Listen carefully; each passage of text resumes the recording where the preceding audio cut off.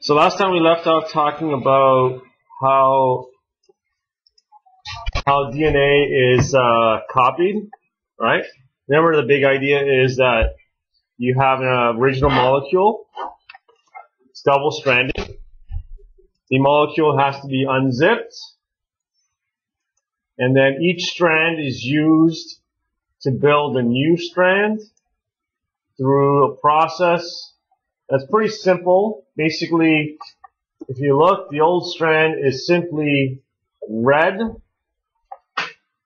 and the complement is inserted. So if you read the letter T, you put in the A. If you read C, you put in the G. So the idea is really simple with replication, right? Take your original molecule, you open it up, and then each strand is used to build a complement, and then what you end up with is two strands that are exactly identical. Okay? Now today what we'll do is we'll talk about some of the more complicated things in replication. Alright? So there you go. Now you have two strands of DNA that are identical. By the way, when do you want to do this? When do you want to copy DNA? You learned about this in grade probably 9 or 10. It's a process you learned about. So it's an M. Think M and M. Yeah, mitosis and meiosis, okay? So remember mitosis and meiosis. So when a cell divides, it wants to copy its DNA. This is when that happens, okay? So during cell division, DNA gets copied, okay? So we left off looking at, so here's that idea. Here's the strand that's being read. So you can see the strand here was T, put in A. Here's a C, put in a G. So what letter would come here then? G. Okay? Pretty straightforward idea. These are the enzymes involved. I think we left off talking about maybe one of them. We haven't really gone into the names of the enzymes so much. Okay, so we're going to talk about that today. We talked about that to begin the process, the DNA has to open up. So this is a replication bubble, okay? So you can see that the DNA is open. This bubble is that open DNA. This is a fork. This is a fork. And you can see another fork over here. So we're going to go into a little bit more detail about how this actually happens. Here you can actually see the DNA strand being ripped apart. It gets actually ripped apart by this thing. This is an enzyme called helicase. What's the name given to the shape of DNA? It's known as a helix, something that spirals. So the enzyme helicase, which is this one right over here, helicase, this is the enzyme that actually, which is here, you can see. Remember we studied proteins, right? So here's a nice, beautiful image of what DNA polymerase, helicase looks like. This is the enzyme that actually opens up the DNA strand. Okay? So when DNA is opening up, this is what it looks like. You see this in dark blue? That's the new strand. So as the DNA continues to open up, the new strand is being read and being built. Sorry, the new strand is being built. The old strand is being read. Okay, the old strand gets read, the new strand gets built. And eventually, you get two identical molecules. Okay. Now, we're going to go into a little bit more detail because you saw in the animation there was a few quirky things that were going on. One thing you may have noticed in the animation is the presence of this red stuff. Do you remember what that red stuff is? What's that red stuff? Well, there's a big hint in the animation as to what it is. Sheldon? It's RNA. Okay, and how do you know it's RNA? Because you see the letter U. So there's a couple of things that, even though replication is pretty straightforward, there's a few things that we have to talk about. One is, why do we need this? why is there RNA in this process? Because you can see in the animation that the RNA eventually just gets removed, right? So why do we need it if we're just going to remove it? What's the point of that? So the other thing that you noticed is the way the strand actually gets copied. That you notice that this fork is opening this way to the left, and this strand is being built to the left, but this bottom strand over here is actually being built in the opposite direction. So we got two little mysteries that we want to talk about. One is, why do we need the RNA? And secondly, why is one strand being copied the opposite way? Okay? What's going on there? So that's what we're going to talk about. So you can see here, here is that DNA strand here, so that helix shape. Here it's opened up, so there's that bubble, okay? There is that RNA. Now here it's like an orange color. You can see it here, here. Okay. There's a few other things. These little green blobs are called single-stranded binding proteins. Now the reason why we need them is because DNA is pretty sticky, right? We know that A wants to pair up with what letter? T. And C wants to pair up with G. So it's kind of, to me, kind of like, feel like they want to get glued together. So the role of these little green squares, and not really green squares, is to keep the DNA strand apart. Because if we don't keep them apart, we can't read them. So these proteins are, look at the name, single-stranded binding proteins. What tells you what they do, right? These are proteins that bind to single strands of what? Of DNA to keep them open. Okay? Keep them open. Alright, so we talked about the big idea in replication.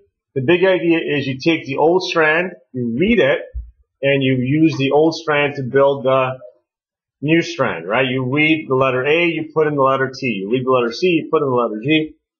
You remember what this is? You left off looking at this picture. This is a picture inside the active site of which enzyme? DNA what? DNA polymerase. Okay? DNA polymerase is the enzyme that actually builds. So here it's labeled right here. This is the enzyme that actually builds new DNA by reading old DNA. So you can see that C stands for cytosine. So DNA polymerase is bringing in cytosine. That means it must have read this nucleotide. What would this nucleotide have to be then? This is the template strand. This is what's being read. So if it's bringing in cytosine, this must be what?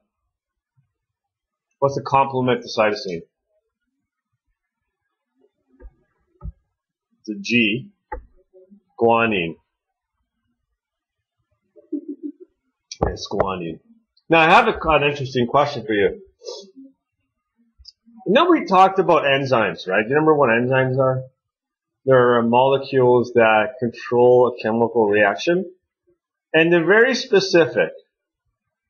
As you saw with glycolysis, right? Each enzyme controls a specific step. It's not like one enzyme can do many, many things. So here's an interesting question. How does this enzyme, which is called DNA polymerase, control 4 reactions? Because if you think about it, this enzyme has to be able to carry out 4 different reactions. One reaction is it has to be able to read the letter A and bring in what base? T.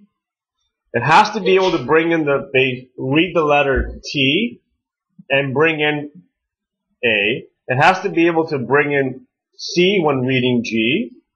And it has to be able to bring in G when reading C. That's 4 different reactions.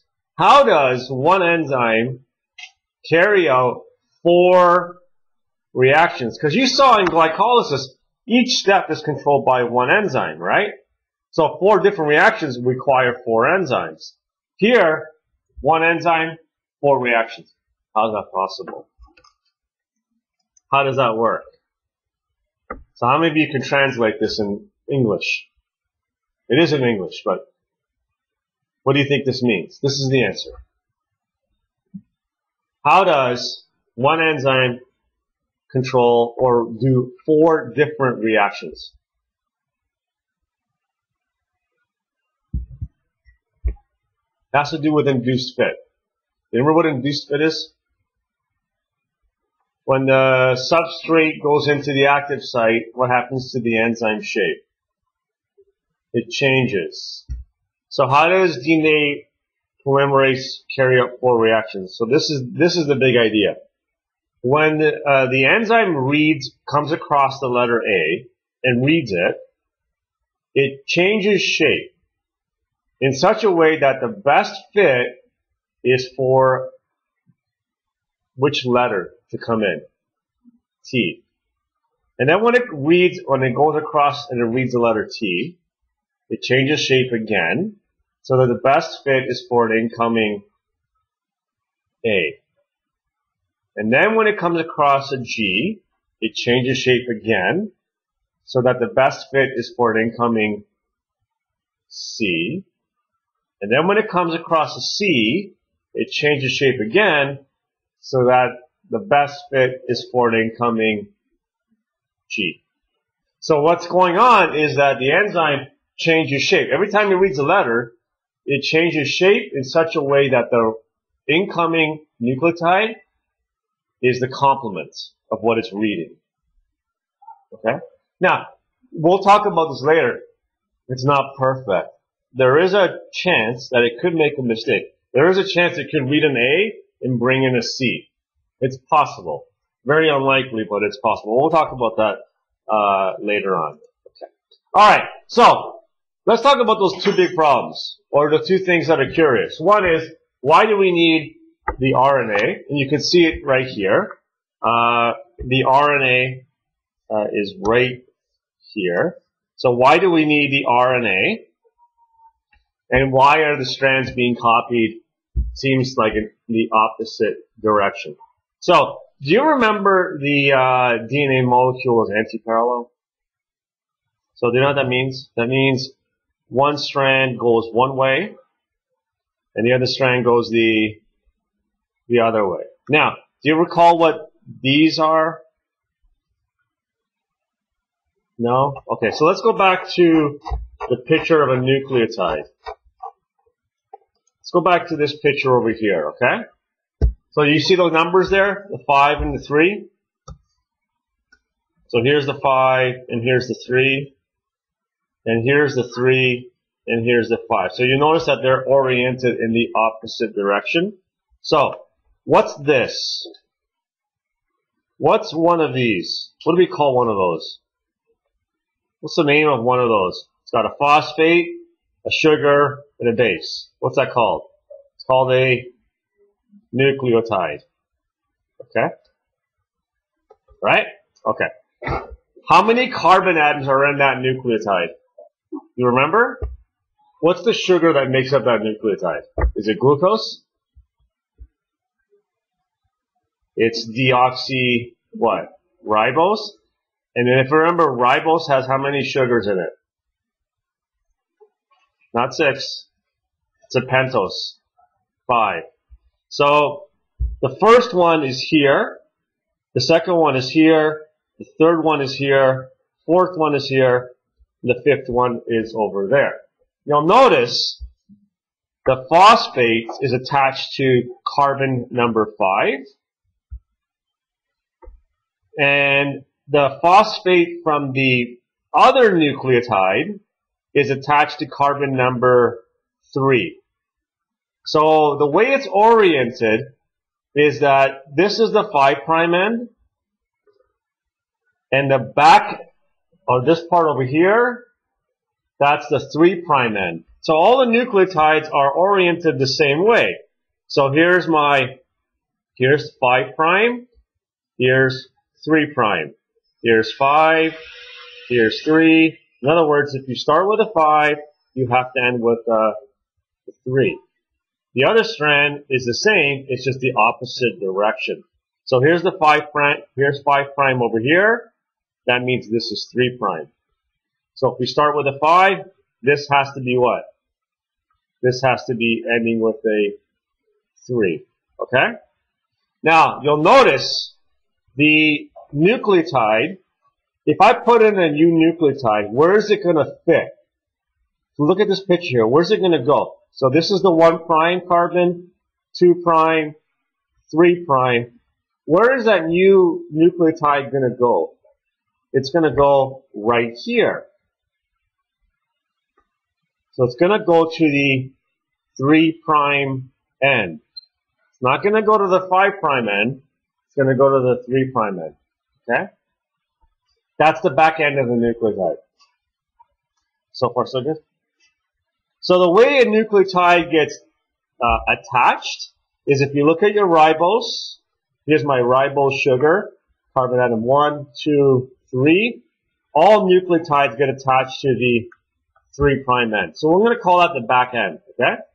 Whereas the 5 prime end, where that phosphate is, we'll call that the front end. So this is the front, okay? And this is the back of the nucleotide. Okay, so far so good? Alright. Now, you'll notice in this picture here that the way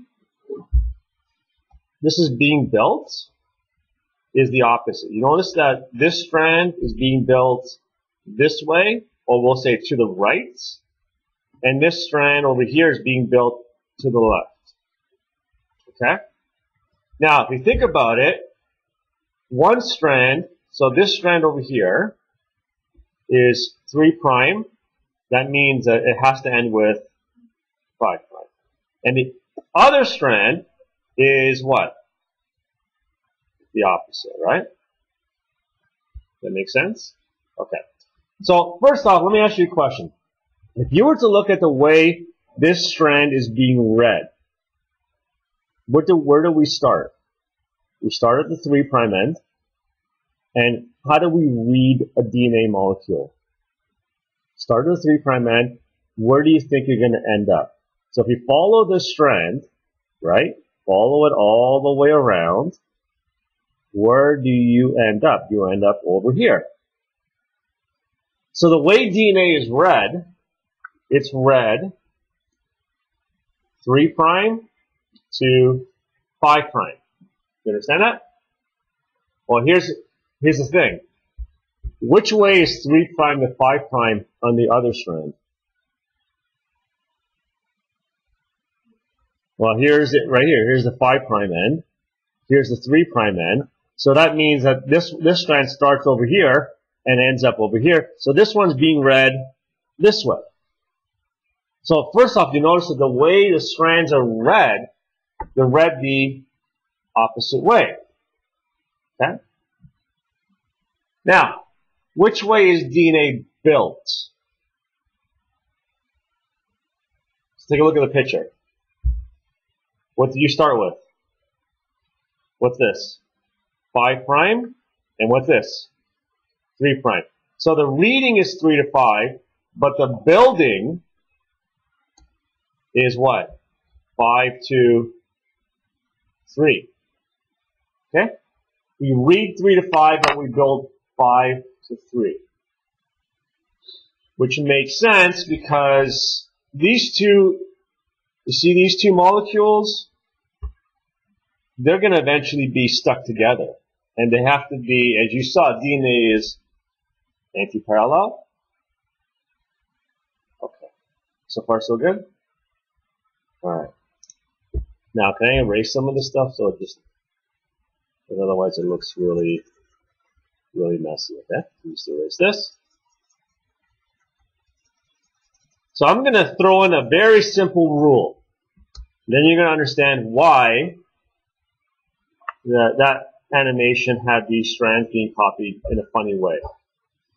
The enzyme DNA polymerase, and by the way, there's different versions of this. we're going to treat them as if it's only one, okay? So if you in your textbook you come across DNA polymerase 1, 3, and other types, just keep it simple. We're going to treat them as one, okay? DNA polymerase can only add, if you remember in the previous slide, to the 3' end. It doesn't add to the 5' end. It adds to the back end of the nucleotide. Okay? So DNA polymerase can only add to the back end of the nucleotide. Are we okay with that little simple rule? No? So it can't add to the front end. Remember, this is the front. It can only add to the back end, the 3' end. Okay? Now I'm going to explain to you why these are here. Why are these here? So if I have to ask you a really simple question. Iris, your job, I'm going to give you a painting. You have to hang it up. What would you look for? What would you ask me? Here's a painting. I want you to hang it up. What would you ask me? Where do you want me to hang it? What would you look for? Where do you normally hang paintings? On a wall. You look for a wall. Okay? In other words, you have to look to something to hang it onto, right? Well, DNA polymerase has the exact same problem. It has to take a nucleotide like A and be able to hang it onto something. So it needs something to hang it onto. That's where the primers come in.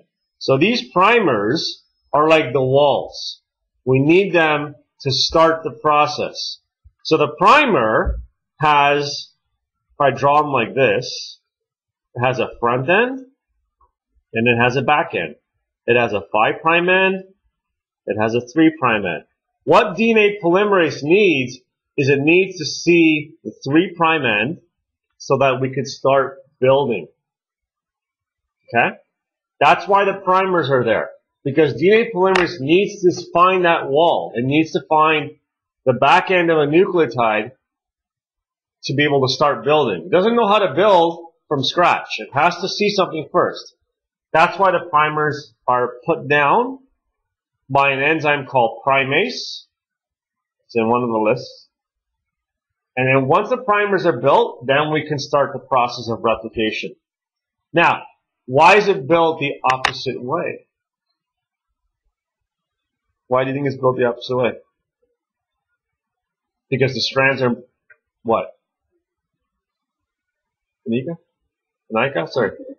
Because the strands are anti-parallel. As you saw, we read 3 to 5, but we build 5 to 3. But the problem is this strand is moving one way. This strand is moving the other way. So that means that one strand gets built one way and the other one gets built in the opposite direction. Here's the problem though. As the fork opens up, one strand could be built in the same direction as the fork. So which way is this fork opening? So if I take a look, here's my fork. Is it opening left to right or right to left? It's opening left to right. So you can see here that the fork is opening this way. Well, this strand, which is called the leading strand, is also being built that way. Because look at the orientation. 5 to 3. But what about the other strand? It's being built in the direction away from the fork. So what has to happen is you build a strand first. Remember, the fork was smaller before. Sorry, not the fork, but the opening was smaller, that bubble. And then as the bubble expanded and pushed out, then we can build the next fragment, which is what you saw in the animation. You build a little piece, you back up, you build another piece, you back up, you build another piece. The reason why this is happening is because this strand is being built opposite relative to the direction of the fork. That's why it's being built in a peculiar manner. That's why it's being built in these what are called fragments. Okay. They're called Okazaki fragments, named after the scientist that discovered them. You'll notice though, every time you start a new fragment, what do you see? What do you notice? Every time a new fragment is being built, what do you see? What are these? These are the primers. Okay? So one more time. Primers are there because the enzyme needs the back end, needs to see something to build off of. And two, one of the strands is being built the opposite way, so you'll notice that has to be done in pieces. Okay?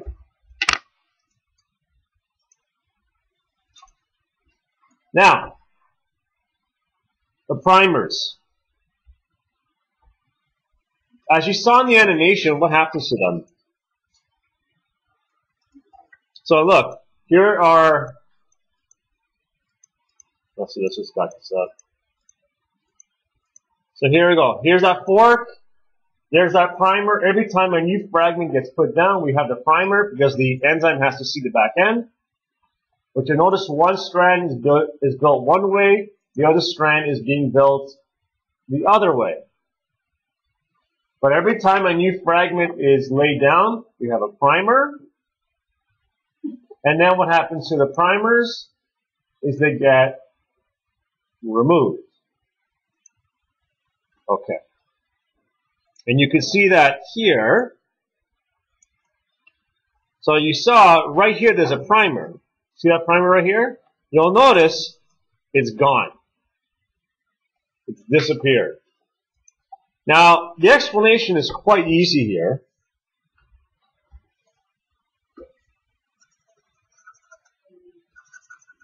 So what's that simple rule with what's that simple rule of polymerase? What does DNA polymerase need to see to build? What does it need to see? It needs to see what? 3' end, right? Okay. So what happens if we take out this primer? What happens if we cut that primer out? Can we replace it? What's this? 3' end. So DNA polymerase can go in and fill this gap in because what does it see over here? 3' end. But here's an interesting problem. Look over here. If I take this piece out, right over here, if this is the 5' end, what does this piece end with? It ends here with the 3' end. What does this blue piece begin with then?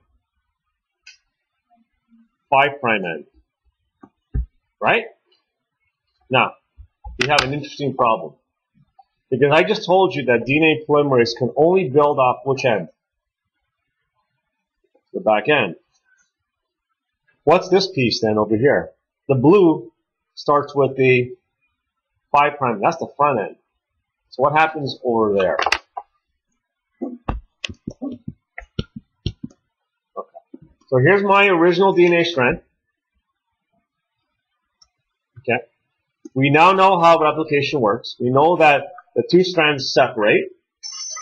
We know that each strand is used to build the complement, the complementary base pairing. We know how it works. We know if we read, if this is A, so here's A, then this would be what? T. We know that it starts with primers because DNA polymerase needs to see the 3' end before it begins to build, right? And we know that the two strands are built the opposite direction, and that's why one of the strands is built in fragments. Okay. That's something, and we say that I showed you that the primers can be removed, and if they get removed, we can fill them in, but there is a place where we can't fill them in. This is an interesting problem. If we remove these primers, you'll notice what you're left with are 5' ends. And I told you that DNA polymerase needs to see what? Not a 5' end, but a 3' end. So it needs to see a 3' end, not a 5. Well, there's no 3' end here. So what happens? The answer is nothing. Nothing happens. These regions are called telomeres. And you see they're stained over here. Now, this is only at the ends, okay? What happens is because they can't be replaced, guess what occurs every time the DNA gets copied?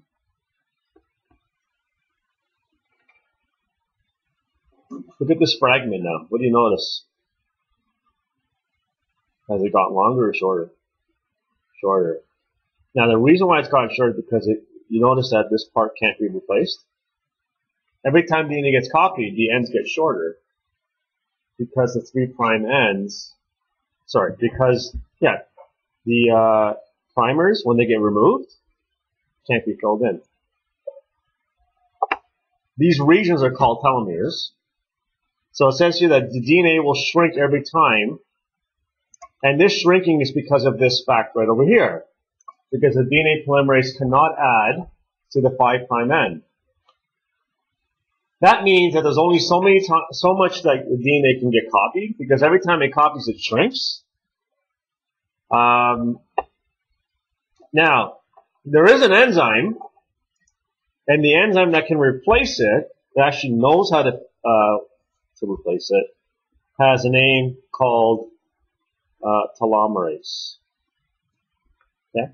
Telomerase builds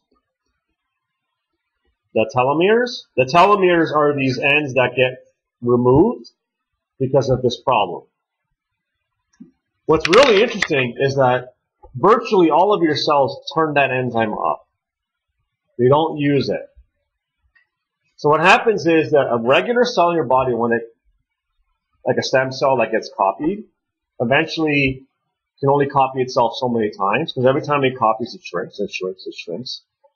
And what happens is you can shrink a little bit of the DNA, but eventually what happens is that the DNA will shrink so much that the cells will just undergo cell suicide, apoptosis, and it won't grow anymore.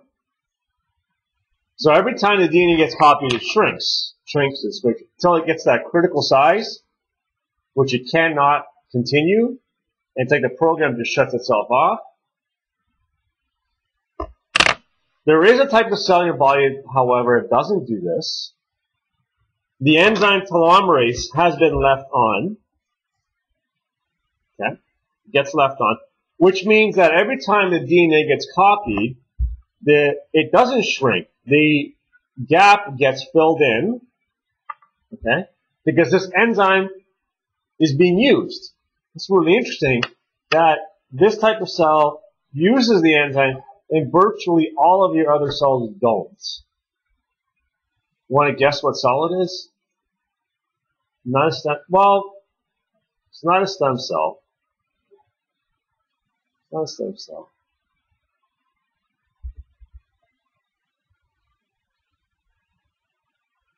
By the way, this is one of the reasons why you can't be immortal, eh? Because every time a cell gets damaged and it has to be replaced through cell division, right? Every time a cell divides, it copies its DNA. The DNA will shrink a little bit.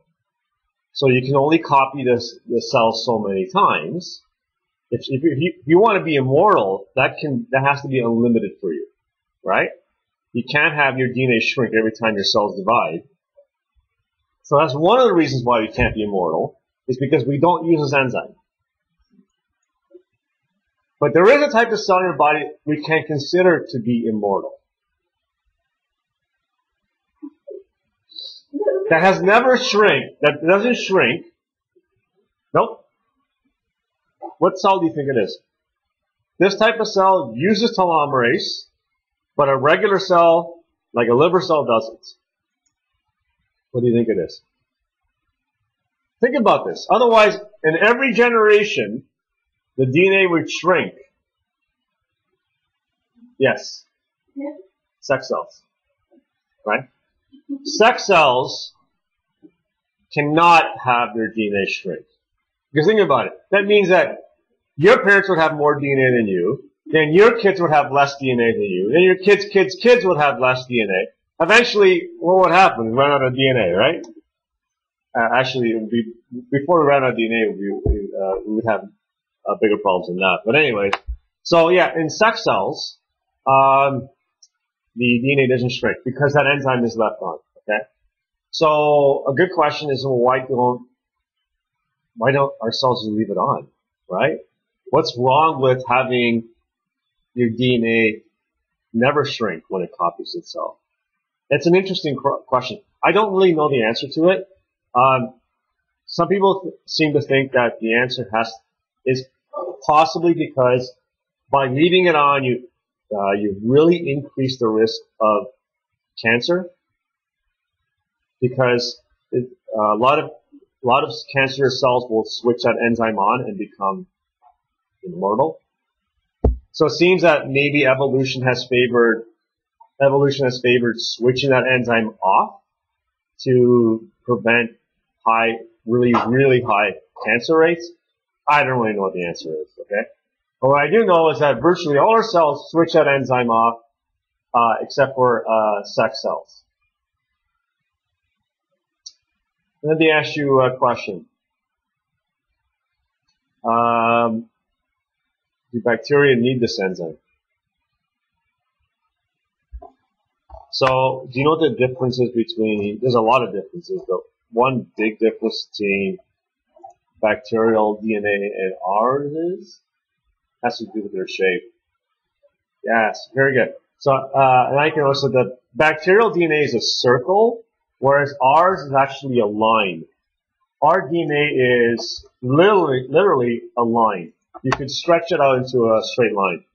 Although it's not a straight line, it's all coiled up. But it is got a beginning and it's got an end. So, do you think bacteria use telomerase? Do you think they have it? Do you think they need it? Where are the telomeres? Where are they? So if you look at this picture, where are telomeres? They're at the end, right? And the problem is, it's the ends that shrink. So, do bacteria have telomeres? Why not, Jerusha? There's no end. So, does their DNA shrink? No, it doesn't. Okay?